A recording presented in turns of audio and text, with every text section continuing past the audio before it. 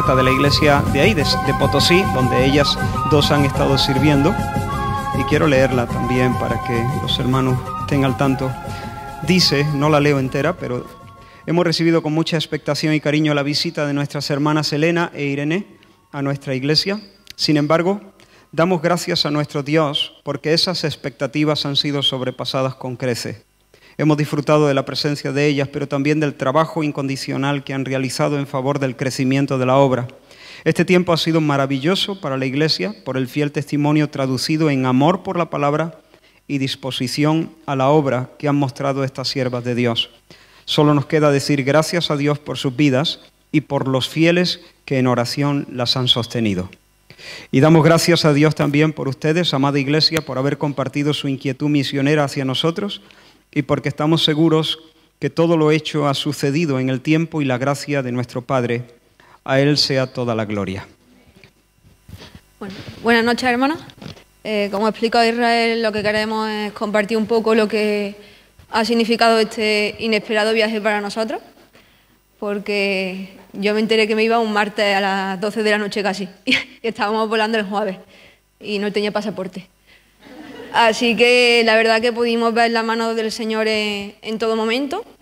Mi madre me decía, hija, si es del Señor, te vas a ir. Y yo, ya, pero es que no tengo pasaporte. Y bueno, el Señor puso su mano, ¿no? Y bueno, pudimos averiguar el billete y los papeles, etc. Así que bien. Entonces, bueno, hemos querido empezar con esa primera imagen. No es el viaje real, en realidad no es tan recto. Pero bueno, arriba tenemos a Córdoba y ahí abajo, en realidad el nombre es Villa Imperial de Potosí. Y está como al sur de Bolivia y a unos... Uy, esto ha muerto. Hola, hola, sí. Y a unos 4.000 metros de altura. Así que ahí fue, bueno, vimos la mano del Señor grandemente, ¿no? En el viaje perdimos el vuelo principal, o sea, mentira, no. El vuelo principal se retrasó y entonces ya perdíamos el último. Y ahí fue, ¿no? Como nosotros dijimos, bueno, el Señor dice que no nos afanemos, pues de alguna manera llegaremos. Y fue, ¿no?, la primera lección que el Señor nos dejó, ¿no? Que todo está en sus manos y que si, bueno, habíamos llegado hasta ahí, pues imaginábamos que no nos íbamos a quedar en Santa Cruz. Y si nos quedábamos en Santa Cruz, bueno, pues ahí el Señor tendría su propósito. Pero, bueno, no... Claro, ya no teníamos móviles y tampoco teníamos dinero, porque se supone que cambiaban euros, pero no. Así que, bueno, la verdad que ahí no fue la primera lección del Señor de tranquila, ¿no? Esto está en mis manos, así que no os preocupéis, vais a llegar donde yo quiero que lleguéis. Y allí que llegamos a 4.000 metros de altura y, bueno, pues también ahí el Señor nos cuidó, ¿no? No sé si sabéis, pero la altura no es cosa, ¿no?, poco seria. Sobre todo nosotros estamos a 100 metros, entonces de 100 a 4.100, que además que nosotros estábamos en la parte más alta de la ciudad, tiene sus efectos sobre el cuerpo. De hecho, una vez allí, una persona que fue a visitarlo, si es verdad que con algún problema, falleció. O sea que hay que tener mucho cuidado con la altura y nosotros también decíamos, Señor, vamos poco tiempo, queremos aprovecharlo, no queremos estar una semana tiradas en la cama. Así que bueno, el Señor nos concedió eso y desde el primer día pues pudimos estar ya colaborando. Esa es la casa donde nos quedamos todo el tiempo. El hombre que hoy aparece se llama Jasón, no es el pastor, pero sí hace las funciones de pastor. Allí la iglesia no tiene pastor, lo que tiene es un cuerpo de diácono, a la espera de que, bueno, el Señor le dé un pastor. Y él es el primer diácono, ya digo, hace las funciones de pastor. Es la persona que lleva el mayor peso de la palabra, aunque no es el único. Y la que está al lado es su mujer, que ahí quizá pues que no se le ve bien. Pero ella es Miriam, fue misionera en Granada y muchos de vosotros la conoceréis. De hecho, nos mandó muchos saludos para la gente que ella recordaba, ¿no?, de los campamentos. Y la verdad, bueno, que solo tenemos palabras de agradecimiento primeramente al Señor y después a ellos porque se portaron con nosotros, bueno, yo de verdad mejor que en un hotel de 5 estrellas. Él es médico, entonces, bueno, eso también nos ayudó mucho porque estaba muy pendiente de nosotros en todo momento. Y no solo nos cuidaron físicamente, sino también espiritualmente, que para nosotras fue fue muy importante, ¿no? Teníamos nuestros devocionales regularmente como familia, o familia de adopción. Y la verdad que con ellos también ha sido un tiempo muy bonito, ¿no? Viendo cómo ellos sirven al Señor, cómo ellos te dicen, no, tenemos que hacer más. Y tú dices, ¿más? Pero si no tienes hora en el día para hacer más. Entonces, bueno, yo creo que para las dos, ¿no? Ha sido de mucha bendición. Esa es la iglesia. Allí tienen la costumbre, no en esta iglesia, sino es costumbre de Bolivia, no lo explico Karen, que cuando llegan nuevos, pues te hacen pasar al frente, todos los niños pasan y te dan un abrazo, y algunos de la iglesia. Así que, y allí como hay culto por la mañana y por la tarde, pues 2 veces tuvimos que pasar. Si veis un poco, que no se ve muy bien, está la bandera de España, y no es porque nosotros fuésemos, sino porque es una iglesia con un enfoque misionero. Ellos están ahora enviando a una mujer, o chica, no sé, no la pudimos conocer, a Mozambique, y con los niños trabajan mucho el tema de misiones, también con la iglesia, entonces tienen varias banderas en la iglesia, y bueno, entre ellas estaba la de España. Me voy a poner aquí, pero voy a poner esto aquí. Bueno, la realidad es que para mí este viaje ha sido un regalo. Ahora miramos atrás y sin duda sabemos que el Señor quería que estuviésemos allí. Y bueno, aunque ha habido momentos duros, ¿no? Porque claro, cuenta algunas cosas, pero sin duda son insignificantes con la bendición tan grande que ha conllevado, ¿no?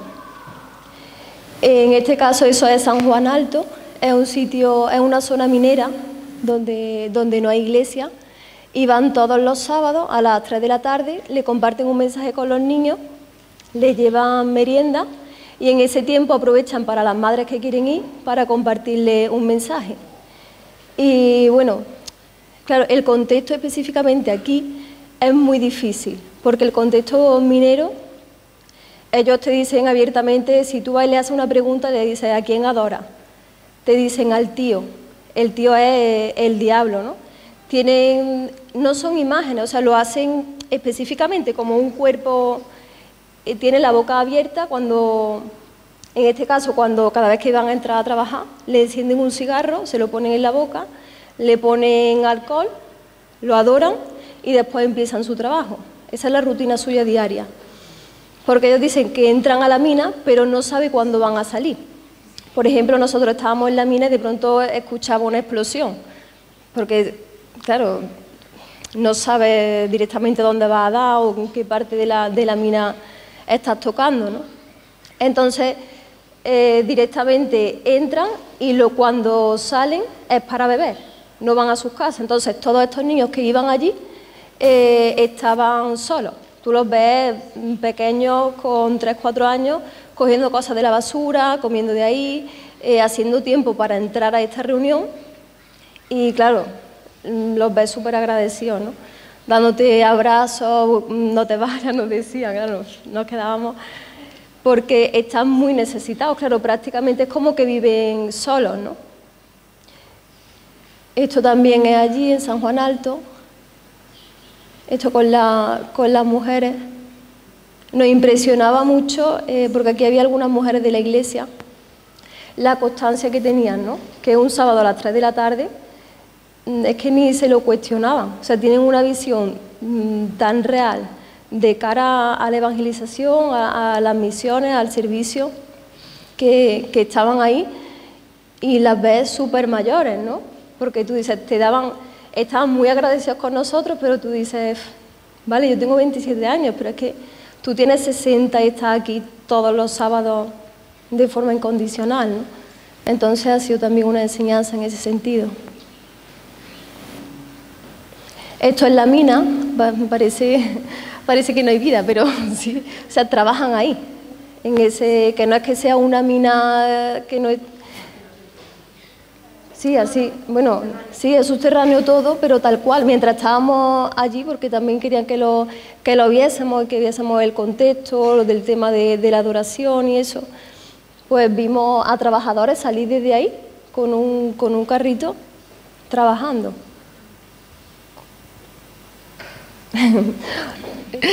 Eso es la escuela dominical, pudimos participar, estuvimos solo 2 domingos en la iglesia porque un tercero estuvimos fuera ahora saldrá también la foto. Entonces pues pudimos también participar con ellos en la escuela dominical y bueno, hay una prueba. Y eso se llama, me hacía gracia, ¿no? Proyecto Pepe. Pepe no es José, sino las siglas de una cosa que no nos acordábamos. Allí la educación es más o menos como aquí, es obligatorio, aquí no es obligatorio hasta los 6 años, allí un poquito antes. Y esto es un proyecto que tiene la Iglesia para familias desfavorecidas que no pueden llevar a su hijo o que no se pueden permitir llevar a su hijo a la etapa que no es obligatoria, entonces le cobran una cuota muy insignificante. Y también pudimos estar con ellos, pasar un día allí, cada una en una clase diferente. Y bueno, como parte del proyecto de la Iglesia, pues claro, lógicamente la visión, ¿no?, y el objetivo es la evangelización. Ellos tienen mucha mentalidad de cualquier oportunidad, ¿no? Cualquier oportunidad. Ahora después compartiremos un poco, ¿no? Y entonces, bueno, ellos dijeron, bueno, mira, pues si podemos montar un colegio. Nosotros decíamos, madre mía, un colegio así aquí en España es imposible, porque no te lo permiten, ¿no? Pero que no creáis, hermanos, que tenían grandes instalaciones. No, tenían 3 cuartillos, uno para cada edad. Y ahí no hay aforo, ni ratio, ni nada que se le parezca. Todo el mundo es bienvenido.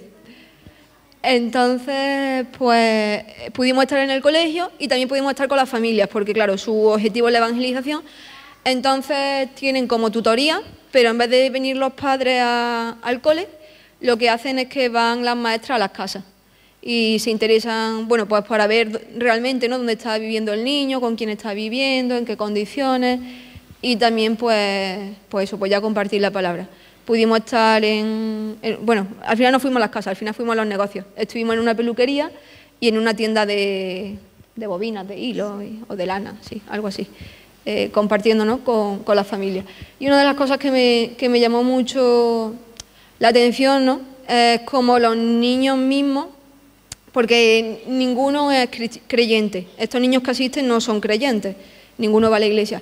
Entonces me llamó la atención, ¿no?, como los niños mismos aprenden, absorben y le cuentan a los padres. Bueno, porque eso, aparte de ser el colegio, era de escuela dominical, entonces estaban las paredes pues llenas de eso, pues cosas de cole y cosas de escuela dominical. Y como los niños, ¿no?, cuando los padres venían a recogerlos, mira la historia que hemos aprendido hoy, mira lo que dice ahí, que Jesús nos ama, mira lo que dice ahí, que Jesús murió por nosotros, ¿no? Entonces, la verdad que me gustó mucho, ¿no?, la forma en que, bueno, el Señor puede usar cualquier cosa y, bueno, los padres de esos niños sin duda el Evangelio lo están recibiendo. Bueno, esto es en un colegio público que estuvimos también. Nos llevó una hermana y nos dejó a cada una en una clase. Sí, sola, la verdad que nos impresionó bastante, ¿no?, porque una confianza total. Entonces, con ellos pues tuvimos lo que es compartiendo el Evangelio. Nos preparamos cada uno un mensaje, estuvimos con ellos como una clase, pero compartiéndolo, ¿no? Tuvimos un tiempo de duda y le ves cómo desde tan pequeños igualmente tienen que, como que, claro, digamos el tío para ellos, como que tiene mucho más poder que Dios.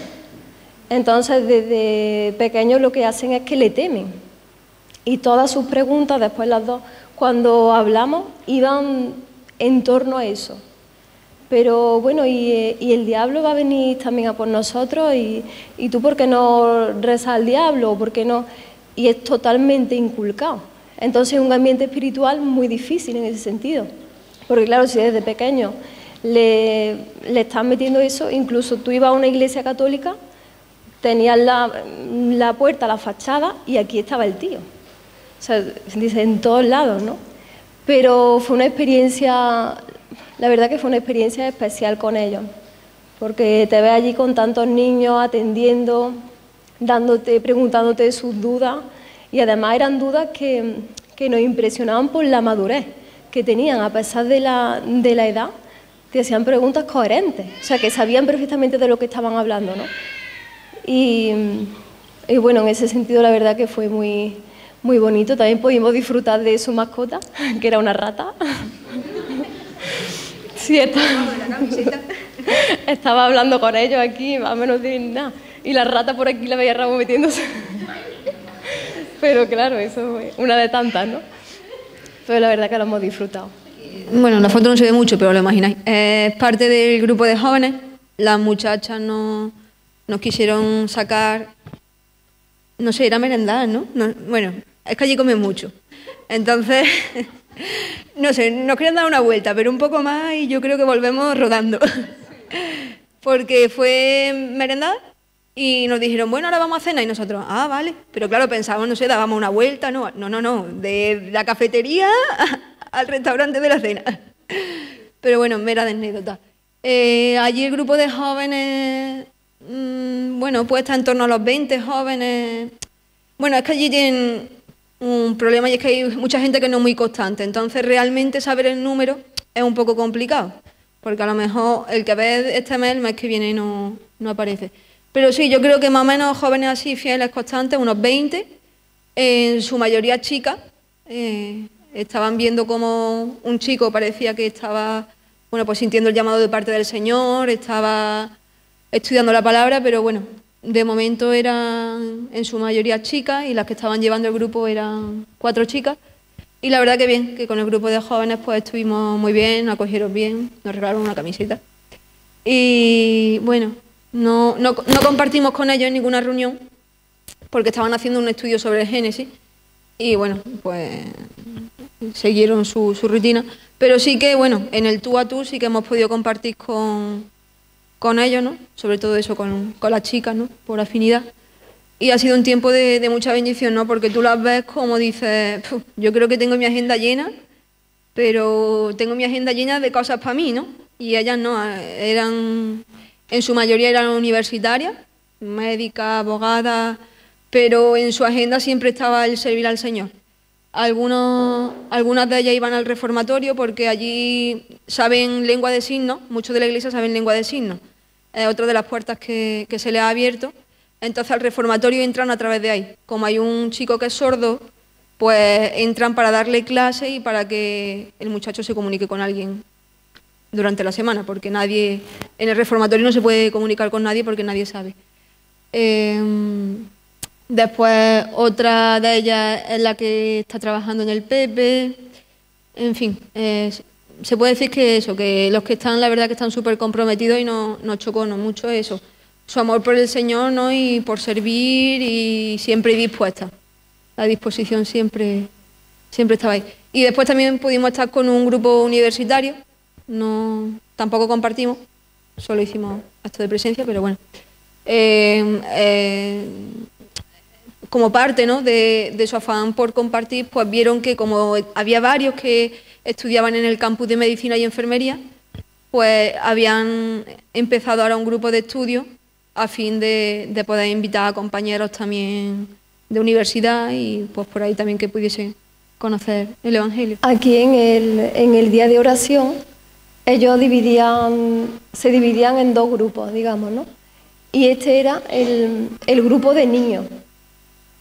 Nos impresionó bastante porque están tan acostumbrados que llegaban y tú dices, parece impensable que un grupo de niños tan grande y de tantas edades diferentes se sentaban, daban sus motivos de oración, oraban los unos por los otros y después cuando terminamos había como un mapa, digamos, ¿no? Y cada uno escogía un país por el que quería orar. Y a lo mejor decía uno Bolivia, España, así, ¿no? Y desde tan pequeños lo acostumbran a la oración, ¿no? Y la verdad que nos gustó bastante esa experiencia y bueno, y también escucharlo orar por nosotras. Vamos, eso es increíble. Bueno, eso es la tele. Tuvimos la oportunidad de compartir 2 veces en un canal de televisión. Mi hermana en vez de Onda Mezquita dice que es Onda Potosina. Onda Potosina, de Potosí. Y la verdad que fue una cosa que nos buscamos. Yo creo que fue, bueno, el Señor por supuesto lo tenía planeado, pero fue como medio de rebote. Miriam en una conversación, creo que querían quedar con ella y dijo, no, porque hay unas muchachas de España en mi casa y tengo que ir con ella a no sé qué sitio. Y dijeron, que vengan. Así que no fue nada planeado y la verdad que muy contenta, ¿no? Que gracias al Señor pudimos estar compartiendo sobre la feminidad. El primer día fue sobre la feminidad, sí, y el movimiento feminista, y el segundo día fue sobre el aborto y la mujer y el trabajo. Y dicen que la audiencia es alta, ¿no? Eso nos dijeron. Pero bueno, descansamos, ¿no?, en que si el Señor nos llevó ahí, pues Él sabrá para qué, ¿no? Y a quién habrá podido llegar. Y la verdad que fue una oportunidad que dices tú, pues, en España. Y, vamos, no me imagino yo por los platos de, yo qué sé, de Antena 3. Y bueno, la presentadora nos decía, ¿no? Nos decía, os animo mucho a que hagáis esto en vuestro país, que nos ha gustado mucho. Y nosotros, bueno, si el Señor abre puertas, si el Señor quiere, Él, ¿no? Lo que dice la Biblia, ¿no? Todo lo que quiso ha hecho. O sea que si Él quiere que alguno de nosotros estemos en Telecinco la semana que viene, vamos a estar. Pero, bueno, a priori no es una cosa previsible, ¿no? Y bueno, eso, pues nos sentimos muy cómodas, muy a gusto, ¿no? Yo creo que las dos salimos con la satisfacción de gracias, Señor, porque hemos sabido defender tu palabra.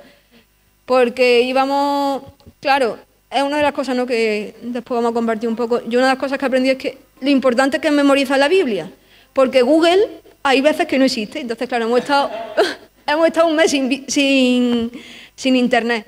Entonces, claro, tú muchas veces te sabes versículos más o menos y los buscas en Google y Google te lo perfecciona, ¿no? Y además te dice dónde viene, perfecto. Y si te me apura algún comentario que te eche un cable, pero no, allí no.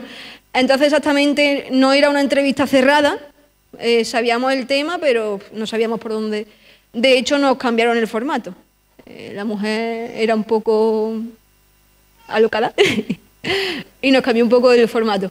Entonces, una de nuestras satisfacciones, ¿no?, fue, gracias, Señor, porque íbamos sabiendo que dependíamos de ti 100%, que o tú nos ayudabas y tú hablabas por nosotros, o esto es que no tenía sentido. Primeramente porque lo que llevamos es el Evangelio, ¿no? Y si Dios no hace su obra, tú por muy bien que lo expliques, no hay poco que hacer. Pero encima era eso, no era el Señor, ayúdame, de verdad, dame claridad de mente, que me vengan los versículos a la cabeza, que me venga tu palabra, porque nos imponía un poco.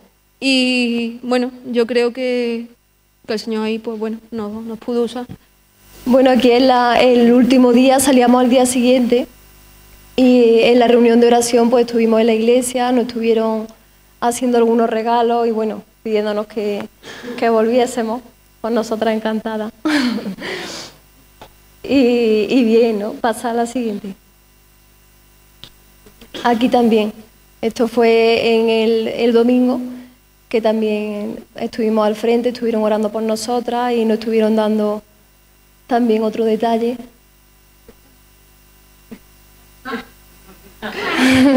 Son de verdad, ¿eh? Aunque no lo parezca. Se mueven y se comen. Mi jersey está hecho con esa lana. Sí, sí. Nosotros nos creíamos que era, o sea, que se movían las cuatro patas juntas, pero no. Cuando ya la vimos andando y sí, la verdad que son un detalle. ¿Hay más? Sí.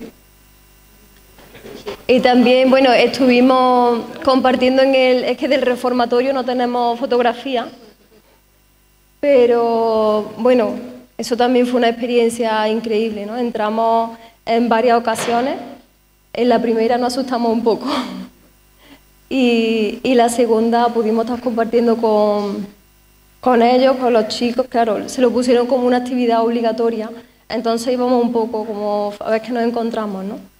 Pero el Señor se movió de una forma increíble, todos respetuosos, escuchando, y uno de ellos se entregó al Señor y la verdad que fue cuando ve a un chico así con esas características, ¿no? Y claro, llorando delante tuya, y es lo que le compartí a algunos, ¿no? Había un momento que lo tenía cogido de las manos y me dice, pero es que soy un asesino, claro. Tú te quedas mirándolo y realmente el Señor te da una gracia en ese momento, porque tú dices que tú no eres mejor que yo, ¿no? Si no hubiese sido por la gracia del Señor. Y ahí ya Él se quebrantó. Y bueno, después pudimos ir la siguiente semana, justo antes de volar para acá. Y el chaval, bueno, salía ahora el día 12 de allí, después de 3 años, y le di la dirección de la iglesia, el contacto, y a él, ya verás que vi a la iglesia, que ya te van a decir que he ido, no sé. Y es increíble, ¿no? Esa oportunidad que al final el Señor te regala, ¿no? Y sí. Bueno, ahí quería compartir porque hay una oración en este tiempo que la hice mía y quería leerosla. Es de Betty Stan, ella es una misionera que murió junto a su marido. Ellos murieron decapitados por unos comunistas chinos. Y dice así: Señor, renuncio a mis propios planes y propósitos, todos mis deseos y esperanzas, y acepto tu voluntad para mi vida. Me entrego a mí misma, mi vida, mi todo completamente a ti, para ser tuya por siempre. Lléname, séllame con tu Espíritu Santo. Úsame como tú quieras. Envíame donde tú quieras. Y trabaja toda tu voluntad en mi vida, a cualquier costo, ahora y por siempre.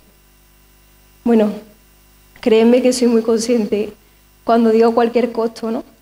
Y en estas semanas que hemos pasado allí ha sido un morir continuo, ¿no? Y lo piensas cuando repetía esta oración, ¿no? Digo, cómo y donde tú quieras, ¿no? Pero independientemente de donde esté. Y claro, independientemente de donde esté, lo digo porque tú dices, además que eso lo decía Irene, ¿no? Digo, parece que vienes a Bolivia y como que cambia el chip, te pones en modo misionera y lo das todo, realmente es que lo das todo. Y te da igual levantarte antes, levantarte después, comer lo que sea. Pero Dios, que esta también debe ser nuestra actitud allí en España, ¿no? Porque, claro, en mi caso, ¿no? Te encantaría volver, pero no sabes los planes del Señor. Lo que sí sé que ahora mismo estoy aquí porque Él quiere, ¿no? Y ahora, en medio de esta situación que Él me permite estar aquí, ¿por qué no lo sirvo con la misma devoción que allí, ¿no? Entonces, para mí eso ha sido una enseñanza y claro, no sé, ¿no? Lo pienso y orando, ¿no? Le pedí al Señor y a ella también se lo decía, digo, Irene, vamos a aprovechar todas las oportunidades, pero tanto aquí como todo lo que nos podamos llevar allí para después ponerlo también por obra, ¿no? Y una de las cosas que pensaba, digo, tendemos a hacer una diferencia entre nuestra rutina y lo que es nuestro servicio, ¿no? Digamos de alguna forma a Dios, y eres consciente de tantas oportunidades como perdemos en nuestro día a día. Y bueno, eso nos ha sacudido en ese sentido a las dos. Y también pensaba, ¿no? Digo, no hay cosa más santa que lo que el Señor te ha dado para que haga ahora mismo. Y bueno, ¿no? Lo que el Señor tiene, y allí también lo pensaba porque hay una de las cosas con las que más carga me voy de allí es por el desconocimiento de la Biblia que hay. El desconocimiento doctrinal es increíble.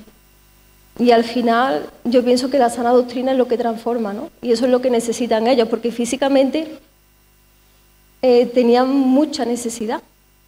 Pero claro, tú puedes ir allí como nosotros, ¿no?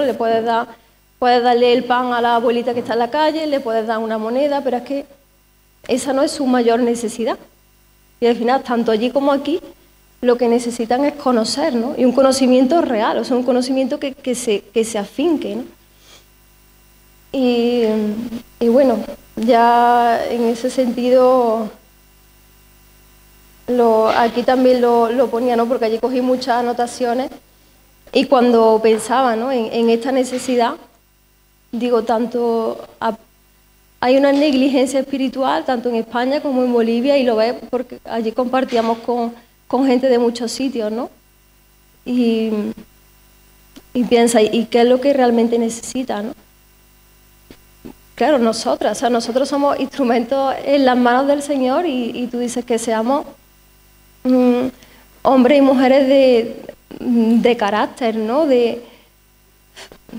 de querer consagrarnos a Él, de querer crecer en santidad, con una profunda devoción por Él, y al final que seamos un reflejo suyo allí donde estemos. Y eso es lo que necesitan, ¿no? Y bueno, otra de las cosas por las que también me han golpeado, por decirlo de alguna forma, es que lo pensaba, digo, tengo exactamente el mismo Dios allí que aquí. Claro, parece una frase muy evidente, pero después, a la hora de tú ponerlo en práctica, te das cuenta que aquí pones muchas trabas, o sea, pones muchas limitaciones, pero a ti misma, ¿no? Porque piensas demasiado hasta dónde puedes llegar. Y allí éramos conscientes de nuestra total dependencia de Dios, hasta para respirar literalmente,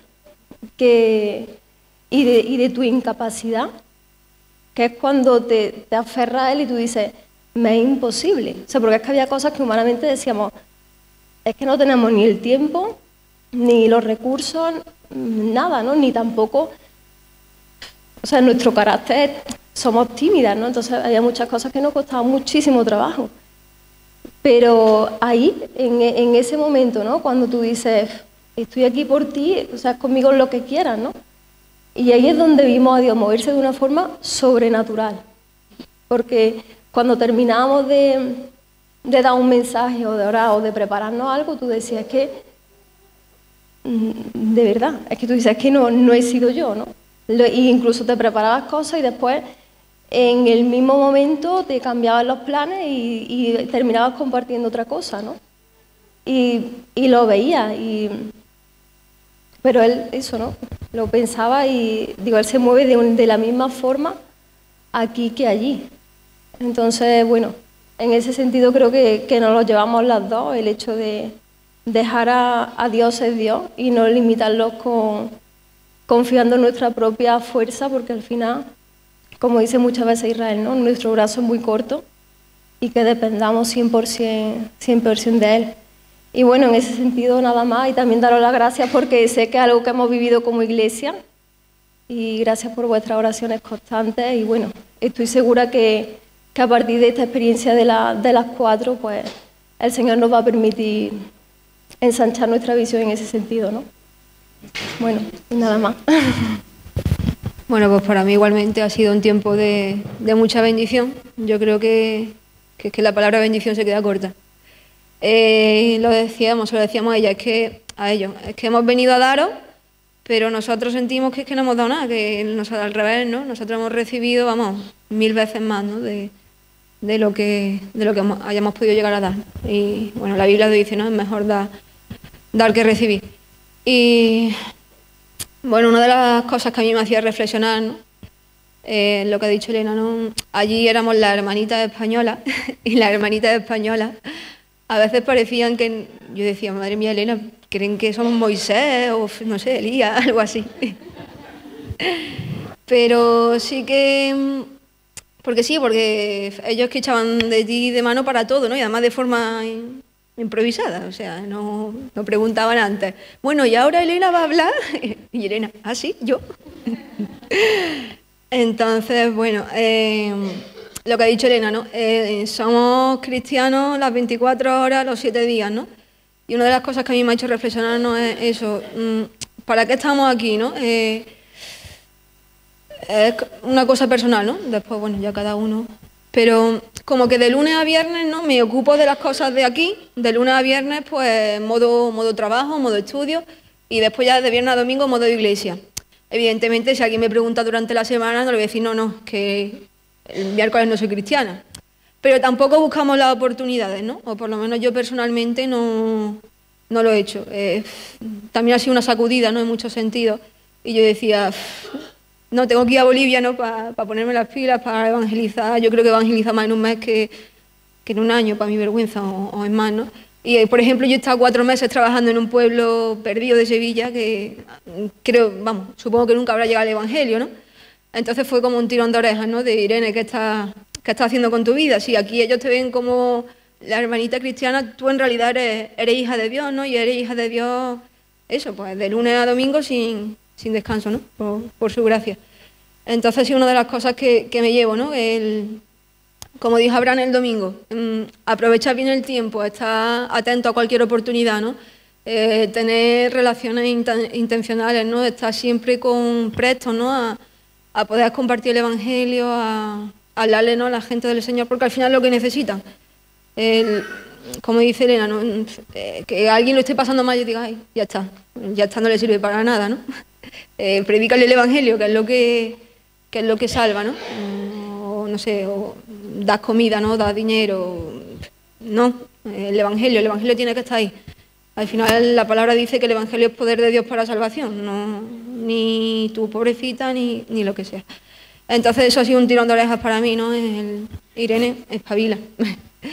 Y también la verdad que me venía con carga, ¿no? de nuestro país, ¿no? Porque es verdad que allí sí que están necesitados de la palabra, o sea, hay mucha iglesia, pero es verdad que la doctrina flojea. Pero es que nosotros en nuestro mismo país, ¿no? Tenemos un montón de pueblos que probablemente nunca ha llegado el Evangelio, ¿no? Y bueno, yo por mi trabajo, pues es más probable que acabe en un pueblo perdido que en otro sitio. Y es como eso, no me ha servido como Señor, que esto no caiga en saco roto, ¿no? Que si tú este año me quieres llevar otra vez al pueblo ese perdido de Sevilla o de donde sea, que yo pueda dejar ahí tu palabra, porque es muy triste, ¿no? Y delante del Señor. Pero dices, es que has estado 4 meses y no has dejado el Evangelio. O sea, ¿qué has estado haciendo esos 4 meses, no? Trabajar para qué, ¿no? Como dice Elena, ¿no? Lo he repetido un montón allí, y yo quiero dejar de repetirlo. Las cosas materiales al final se quedan aquí, ¿no? Y a lo mejor vivimos afanados, ¿no? Pues voy a estudiar, y por supuesto que está bien estudiar, ¿no? Y voy a trabajar porque me voy a comprar un coche o un piso o las últimas zapatillas, ¿no? Y ni de lejos no estamos, o estoy no tan obsesionada, ¿no? con compartir el Evangelio, pero es que al final es a lo que somos llamados, ¿no? El Señor nos salvó y no nos salvó para nada, nos salvó para su gloria, ¿no? Y qué mayor gloria le podemos dar, ¿no? Que compartir con otros, ¿no? Lo que el Señor ha hecho. Y también hemos aprendido también a tener amor, ¿no? Por los demás. Porque realmente si yo estoy con mi amiga y yo a ella no le comparto el Evangelio, al final lo que le estoy diciendo es, bueno, no me importa mucho lo que pase contigo, ¿no? Entonces, bueno, también eso, desarrollar, ¿no? El amor por los demás. Existe algo más que nosotros mismos, existe, ¿no? Un mundo, y bueno, ha sido otro de los aprendizajes. Yo me quedo con San Juan Alto, el barrio este minero. La verdad que ver cómo los niños... Es que dice, es que les voy a dar una hora de escuela dominical y estaban deseando, ¿no? que llegase y hoy nos podéis quedar media horita más. No, hijo, que después tenemos reunión de jóvenes. Pero la verdad que me impresionó mucho, ¿no? Además, eso, es un zulo, porque es que es un zulo. Y da igual las condiciones, ¿no? Hay unos niños con necesidad, hay una iglesia dispuesta, ¿no? Y pues ya está, ya lo tenemos todo.